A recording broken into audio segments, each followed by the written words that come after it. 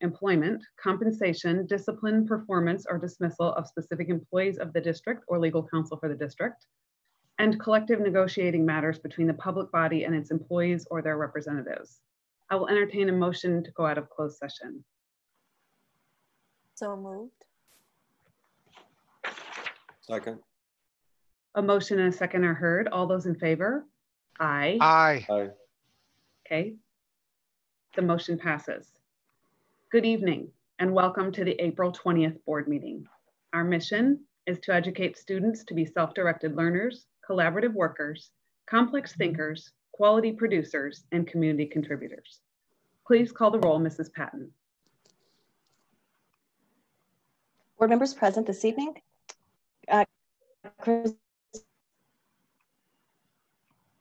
Joe Kuzminski, Christine Gerke, and Janet Yangrohr. Okay, at this point, please join the Board of Education in the Pledge of Allegiance. I pledge allegiance to the flag of the United States of America and to the republic for which it stands, one nation, under God, indivisible, with liberty and justice for all. Okay, at this point, we've reached the point in our agenda for good news. Okay, well, good news is that we are here, we are healthy, we're able to have our board meeting. We are in school session. As the line goes, schools, buildings are closed, learning continues. So great news just throughout the community and the school district. A number of our faculty, staff, students, parents stepping forward to support our first responders and help them out throughout this crisis. We've had a number of staff working on producing and manufacturing personal protective equipment to donate to local facilities. I'll talk a little bit more about remote learning and other directives from the state during the superintendent's report. Okay, we have reached the point in our agenda for public comment. The Board of Education welcomes comments from the public at its meetings. Citizens who wish to address the Board of Education should identify themselves by name and home address. Comments by individuals shall be limited to 3 minutes. If the person is representing multiple individuals or groups, such person may be allowed to speak for 5 minutes. Issues raised during public comment will be taken under advisement by the Board of Education, but will not be discussed this evening. Issues raised during public participation may be added to future agendas or addressed by administrative staff. The superintendent is the board's designee to coordinate response to public comments and will apprise the board accordingly. I believe we have a public comment. I know this is a different procedure where we're going to have you read it, Susan. So I believe we have one public comment. Go ahead and read that. This comment was submitted via email from AC Tipton. Due to COVID-19, the district has had lower cost, lower overhead costs, less staff, etc. And homes have had an increase in expenses due to job loss and stay-at-home order. How is the district taking this into consideration as families struggle to pay the upcoming property taxes? How is the district making taxpayers whole? Okay. All right. On behalf of the Board of Education, thank you to that individual for your comment. And as a reminder, the superintendent is the board's designee to coordinate a response to this public comment, and he will apprise the board accordingly. Okay. We will move on now to the monthly reports. Listed in board docs are the monthly reports, treasury, investments, insurance, and budget. Does any member of the Board of Education have a question regarding any of our monthly reports? Okay, we will move on to the action by consent. Okay, I reviewed bills and claims this month, and thanks to Mike and Tracy, we did it over email, and Tracy provided really good explanations by email to the questions that I had. So it went pretty quick, especially on my end. So I move approval of warrant number 1024298 through warrant number 1024788, totaling $27,800,613.55 for the period of March 17th, 2020 to April 20th, 2020. In addition to items 7.02 through item 7.13. Second. A motion and a second are heard. Please call the roll, Mrs. Patton. Wanke, Yes. Yanglor, Aye. Gerke, Yes. Kush, Aye. Leong, Aye. Kuzminski, Aye. Fitzgerald. Aye. Okay, the motion passes. So we will move on in our agenda to item 8, communications. Item 8.01 is our written communications, and you will note in board docs our Freedom of Information Act request for your perusal. So we will move on to item 8.02, superintendent staff school report. Sure, just a handful of comments this evening. First, as a result of the action of the Board of Education, the consent agenda, I have a couple appointments to celebrate and to announce. Andrea Mitchell has officially now been selected as the next principal at Ranch View Elementary School. We previously introduced her to the community. And then Mrs. Voice, congratulations to Mrs. Voice, who will be returning to the principal ranks as the principal at Madison Junior High School. Zarin Anderson will be reassigned to work here at the PSAC.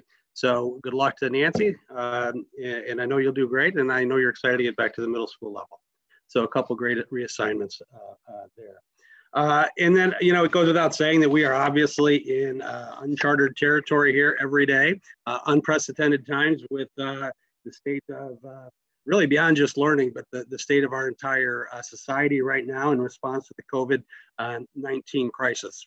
I will say that I'm extremely proud of this team that you see here with you this evening for their leadership and the work they've done with our building principals, all of our staff throughout the district, and everything to keep this district running and keep this district going.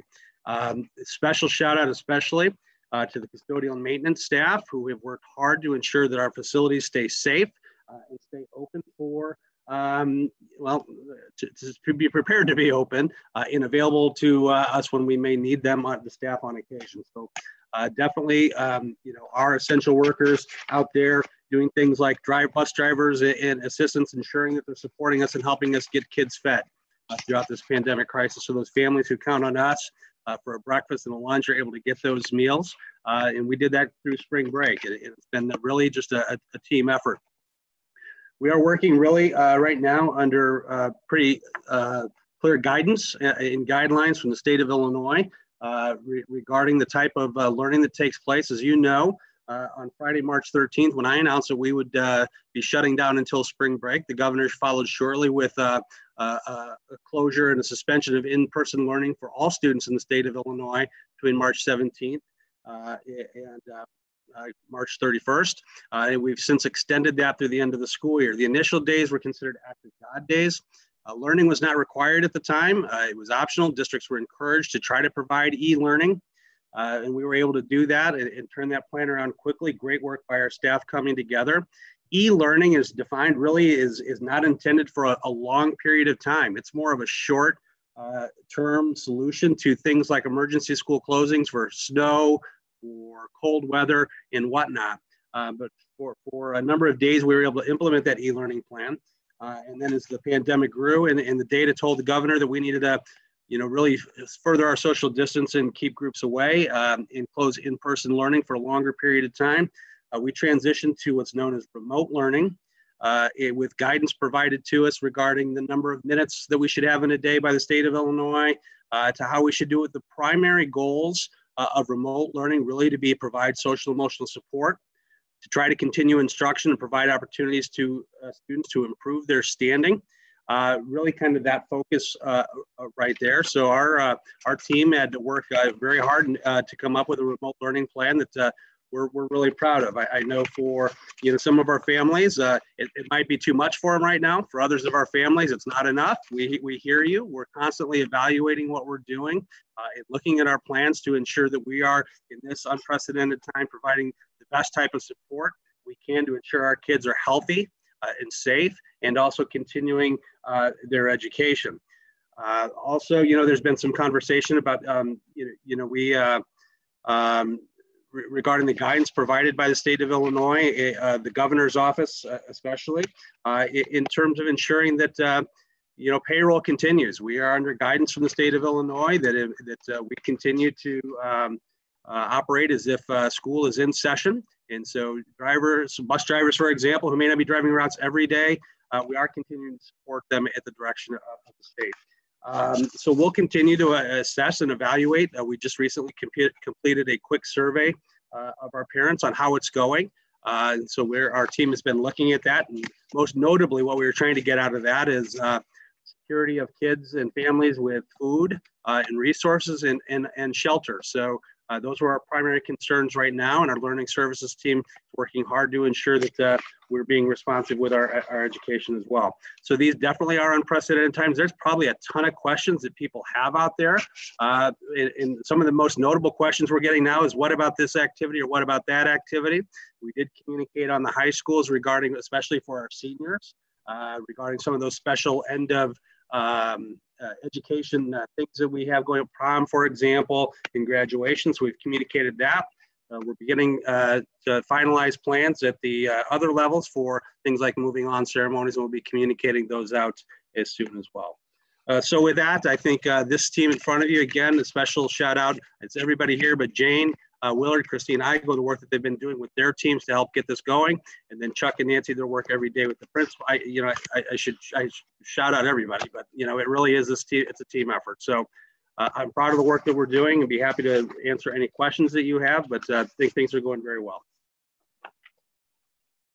Thank you for that report, Dan. And I think on behalf of the board, we also want to thank you, as well as our teachers, our administrators, all our staff, our foundation, NEF, and our community partners for all the work that you're doing to provide such an outstanding academic and social support for our students and families, many of whom we know are having a difficult time. And thank you also for your wonderful efforts to communicate with the community. That's also been something that the board has been very proud of.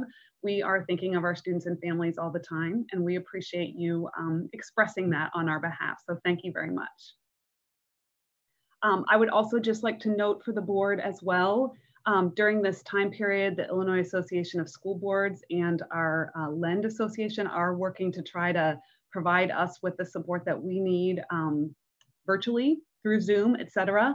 ISB is working to conduct some Zoom sessions for large districts. They, through an email glitch, were getting sent to our spam. But if you check your email spam folder, particularly for April 13th and 14th, there were some events that were going on for ISB, and there's some upcoming ones where they're going to continue to try to provide an effort for school board members to connect with one another virtually, so that we can provide the best governance that we can during this time. Okay, so that's the president's report. We will move on to item 8.04, Board of Education reports. Do we have any Board of Education reports this evening? Okay, so we will move to discussion without action. We will move to item 9.01, item 2020-2021 board meeting calendar. So loaded in board docs for your review. No action this evening, just a review of proposed dates for the 2020-2021 school year. I'll note a few exceptions to our typical for the community. We typically meet the first and third Monday of every month. In July, we tend to have one meeting. We're proposing this one on the 13th and at 9 in the morning. That's typically a very light agenda, just for the purpose of really some payroll, bills, as well as some hiring during that season. Board members did indicate with enough notice we could do a 9 in the morning meeting, so we'll tentatively look at that. If things come up, we can discuss that. In September, we'll meet on a Tuesday, September 8th. Monday is Labor Day. We note where winter break is occurring. Winter break will be through January 5th. So the 4th, that first meeting will be during winter break. On the 19th, we follow the Martin Luther King Day, which is on Monday the 18th. So that's also a Tuesday meeting, followed in February by another Tuesday meeting after President's Day. That meeting will be scheduled for February 16th. And then in May, we're looking at potential dates for graduation. We haven't solidified that or finalized that, so that may be able to go back to its normal Monday. We'll be happy to answer any questions that the board has. Questions from the board on the calendar?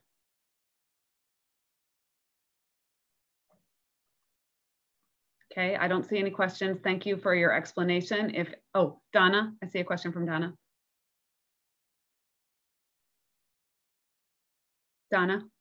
Hold on. Okay, sorry. Okay. Okay, so for April, I see the note now at the bottom that says spring break is through April 5th. So are we, originally the date there was April 6th, and then now it says April 5th. So is spring break, is April 5th a day off from school?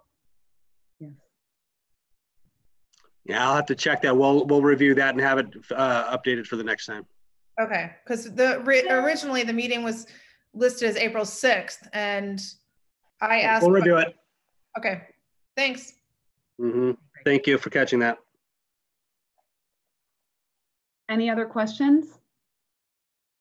Okay, if anyone has questions, please feel free to send them to our superintendent. And thank you for the explanation with regard to the meeting in July, which is at a different time, as well as the additional variances from the twice monthly calendar, 1st and 3rd.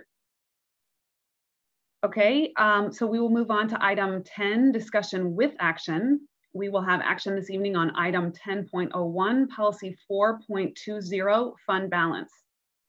Okay, actually, the next three policies are policies the board has discussed at multiple meetings starting in the beginning of February. We were actually scheduled for action with these at the first meeting in April, which we canceled due to the social distancing guidelines at the time. And so we're bringing them to you with there's no changes since the last time you saw them. As I said, they were ready for action on the last April meeting. So revised board policy 420 regarding fund balance is loaded for your review. We'd recommend that the board approve it as presented. Mike Francis, I'll be happy to answer any questions that you have. Okay, and thank you. And obviously during our discussions, we had made significant edits, which are all contained in board docs. Questions from the board? Charles, I see a question from Charles and then Paul. Okay. Okay, I'll go first. No, I just wanted to say in reviewing this, thanks for, I know we had a little bit of back and forth discussion and really happy to note that the adjustments were made. So appreciate the flexibility of the team in pulling all of this together. I think the language looks good, and happy that we were able to incorporate some of those changes. Thank you. Thank you, Charles. Okay, Paul. Would it be possible to include the status of these three policies, not just the fund balance, into our monthly reports and/or our websites? So you mean just like as a part of what we tweet out in terms of the board took action on this? Is that what you mean? No, I mean, there are several equations and formulas to determine if we are in compliance with these three new policies or changed policies. And would it be possible to show the ongoing result of those equations in our monthly reports, say from earlier in our agenda, and/or on our website? So like that, Mike, you would put a part of in the budget report, a status with regard to the fund balance, revenue investment. I mean, we have revenue investment report. So are you suggesting like text as a part of that would say we are in compliance with our policy here? The policy addresses that fund balance as a point in time at the end of the fiscal year on June 30th.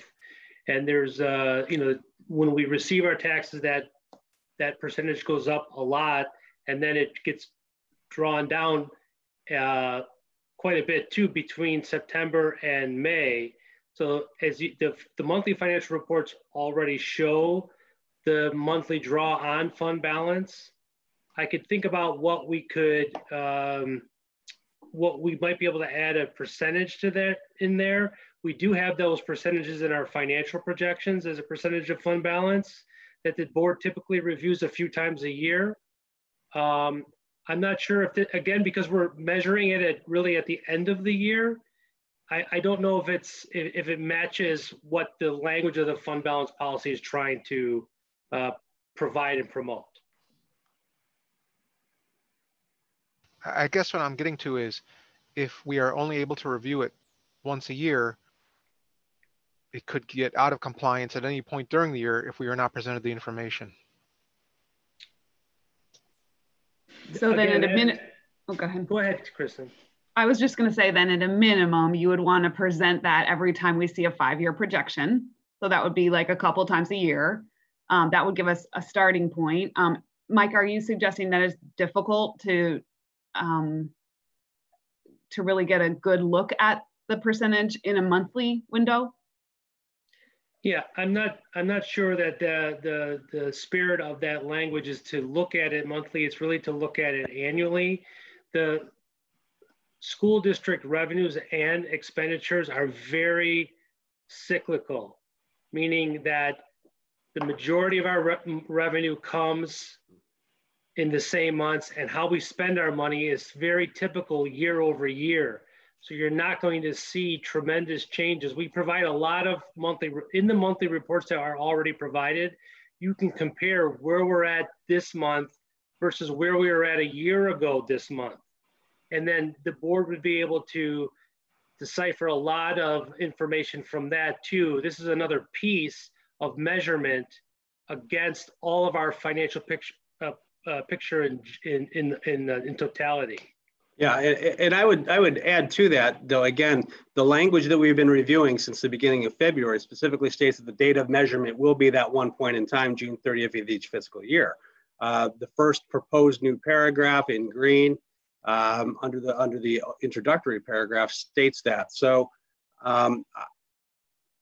you know, so based on the language in the policy that we have been reviewing, it really only seeks for that one measurement in time. Am I right, Mike?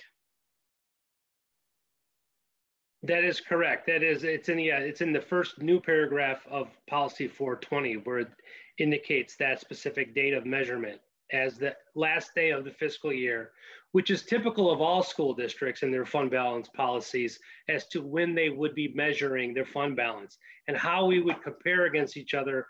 That's the common date of the last fiscal year when your audits are done, everything is measured. So there's a common apples to apples comparison, not only for us on a year over year basis, but others also.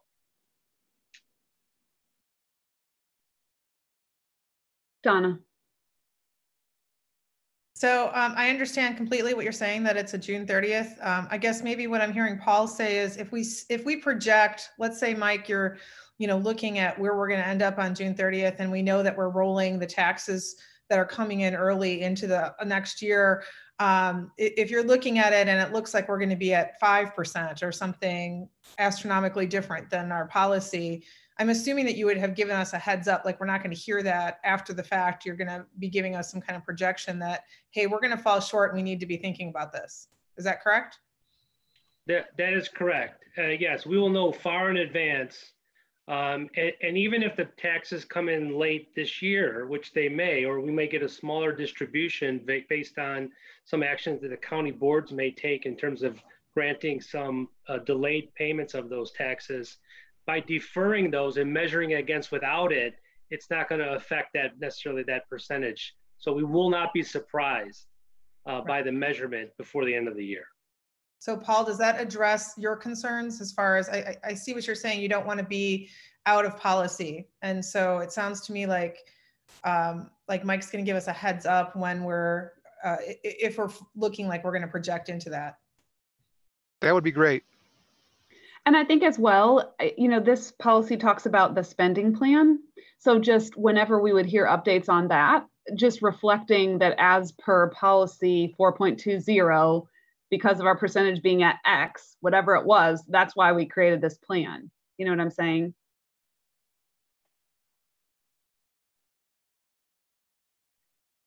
Mike? I'm sorry. Can you repeat that? I heard most of it, but I didn't get the question. I'm expressing that I think that in addition to having a warning, if we were going to go low on the policy, we would just simply want to ensure that anything that is sort of surrounding this policy, such as the spending plan that it requires, that when we would look at anything that would have to do with that it would remind us of our policy and why we put that plan together, i.e. due to our policy 4.20, we had to make this plan because our reserves were at X, something of the kind, so that we were able to, if we were looking at something within the year that related to 4.20, that we would be able to recall our percentages. I would imagine that would be similar to how the board looked at policy 440 and the paragraph at the bottom that we're removing, which is really being replaced with the language in 420, as really a guide for a lot of the decisions that the board would be looking at on a normal basis. We would anticipate and plan on using this language in the guidance of those decisions or recommendations moving forward also. Okay. Any other questions or comments about how we would utilize this policy and inform ourselves of these percentages? Okay, if there are no other questions, I will entertain a motion. I move approval of item 10.01, policy 4.20, fund balance as presented. Second. A motion and a second are heard. Please call the roll, Mrs. Patton. Fitzgerald, Aye. Wanke, Aye. Gerke, Yes. Yangrohr, Aye. Leong, Aye. Kosminski, Aye. Okay, the motion passes. So we will Kush. move on. Pardon me? Don't know if you can hear me, but I said aye. So I didn't hear him. Did you not call him? Okay. no, I think she called me. I She got don't it. think she heard Okay. me. Okay. So we have all ayes. Okay, the motion passes unanimously. We will move on to item 10.02, policy 4.30, revenue and investments. Also a policy that has been reviewed at previous board meetings. The Illinois Sustainable Investing Act became effective on January 1st, 2020, which required us to change our investment policy accordingly. Recommended revisions have been loaded in board docs. Be happy to, no changes since you've last seen it. Be happy to answer any questions that you have. Okay, questions from the board? I don't see any questions, so I will entertain a motion. I move to approve policy number 4.30, revenue and investments as presented. Second. A motion and second are heard. Please call the roll, Mrs. Patton. Yangrohr, Aye. Kush, Aye. Fitzgerald, Aye. Wanke, Aye. Kosminski, Aye. Leong, Aye. Gerke. Yes. Okay, the motion passes. So we will move on to item 10.03, policy 4.40, incurring debt. And finally, also reviewed with the board beginning at the first meeting in February, were recommended updates to our fund balance policy 440. No changes since you've last seen it. It was last updated to reflect requests at the Board of Education. No other changes. Be happy to answer any questions. Okay, are there questions or comments from the board? Okay, I don't see any, so I'll entertain a motion. I move to approve. Item 10.03.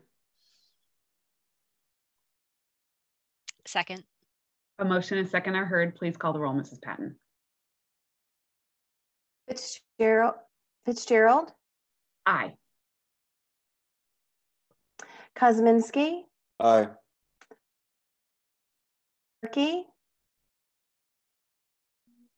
Gerke,